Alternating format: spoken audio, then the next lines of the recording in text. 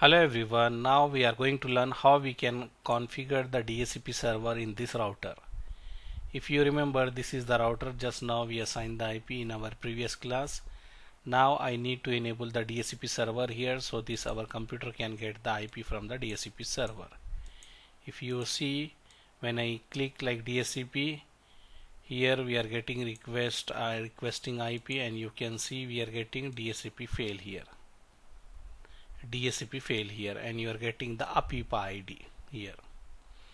Why? Because DHCP is not configured here. So what I will do, I will configure the DHCP. So I will go to the console of the router.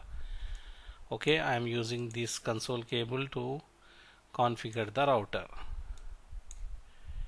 So what I will do here, I will do the basic configuration. IP already we have, I think. Let me check. IP we already configured. Now I need to configure the DHCP. So how we can configure the DHCP? This is simple only. Just go here, write IP DHCP pool, any name you can give, pool name. I am giving ABC. After that you need to write network and write the network ID, what IP you want to give. Example, I want to give 192.168.1.0.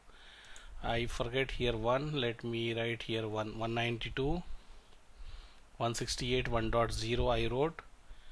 After that, whatever the subnet mask I want to give, I will give space, write 255.255.255.0 and press enter. Then you need to write default router,